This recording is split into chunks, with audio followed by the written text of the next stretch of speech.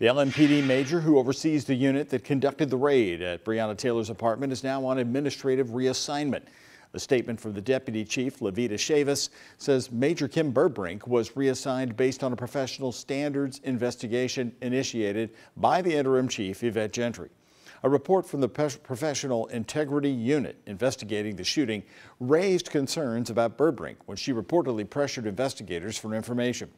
Chavis says the department cannot discuss the details of the ongoing investigation.